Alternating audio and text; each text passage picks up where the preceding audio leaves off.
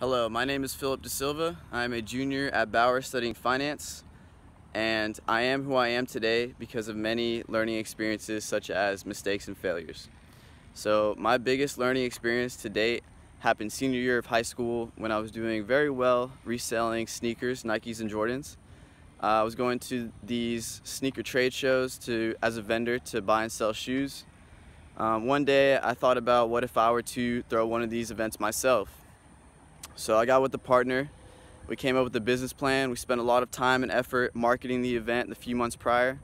We put our own money up for it, and at the end of the day we lost money on it.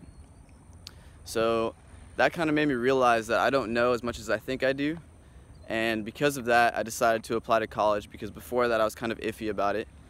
And I can definitely say that the time, effort, and money that I put into that event was definitely worth the amount that I've grown as a person since I've got to college.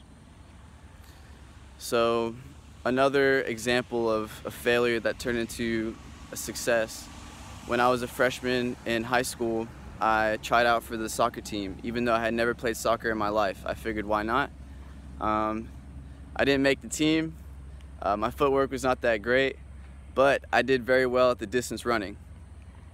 So the soccer coaches suggested that I go ahead and join the cross-country team, and I figured why not.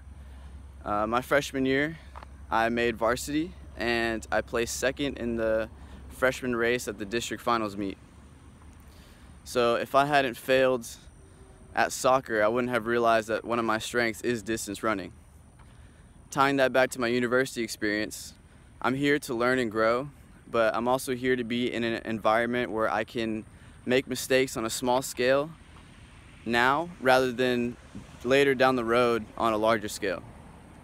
So I think this program can help me identify my strengths and figure out how to reach my full potential in the business world as well as in my community. So thank you for your time. I hope to see you soon.